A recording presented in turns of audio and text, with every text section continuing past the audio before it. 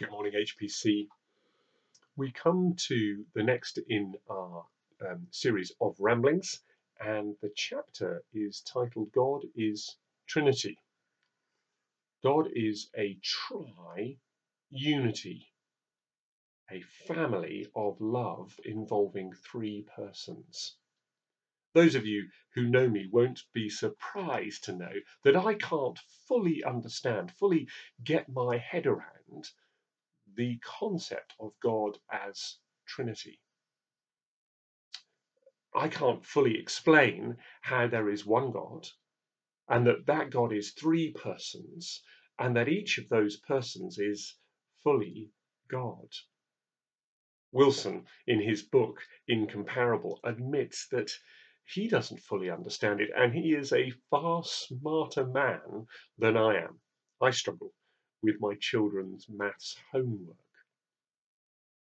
But it doesn't mean that I shouldn't believe it. I know the word Trinity is not found in the Bible, but neither is the word Bible found in the Bible. And it doesn't change the fact that the word Bible is a very useful description for the scriptures, any more than it changes the fact that the word Trinity is a very useful description of the threeness and the oneness of the Godhead.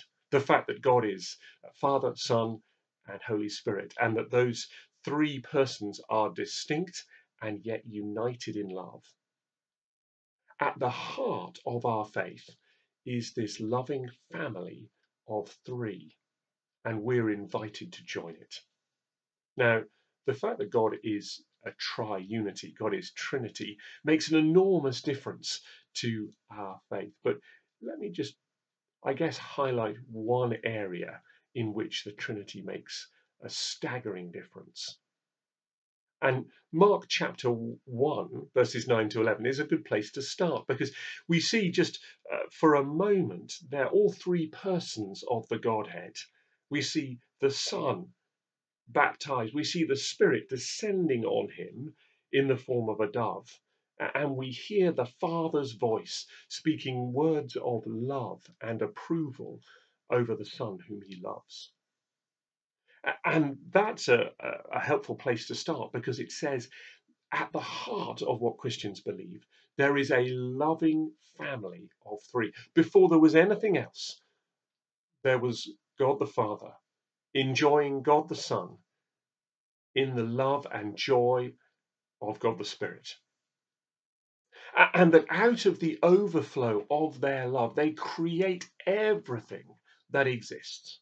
Everything to be a place of light and life and love.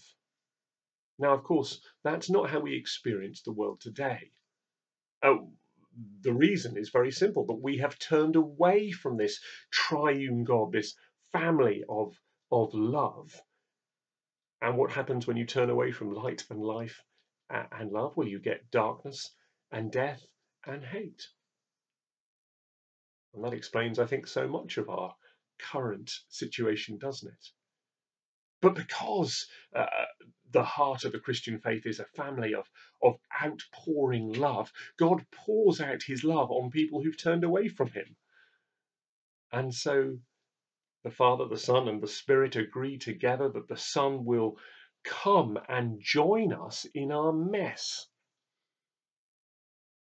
There's no socially distancing with our God. He comes to be our brother that we might join him in his family. So he takes on himself that death and darkness and hate. And he, on the cross, he plunges them down into the hell that they deserve. And then he rises again, having dealt with them once and for all. And he says, come and share in the love and the joy and the light of this family, of the Trinity.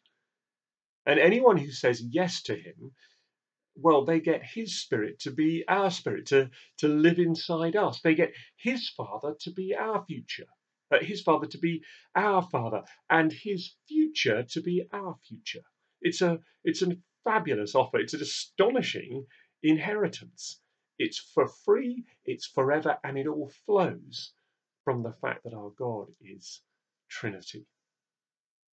Now, there's lots more that could be said, but I want to suggest to you today, go away and delight yourself in the truth that we have God the Son as our brother if we're a Christian, God the Spirit as our spirit if we're a Christian, and God the Father as our Father if we're a Christian. It's enough to cause anyone to wonder and marvel. I hope that's what will happen to you today.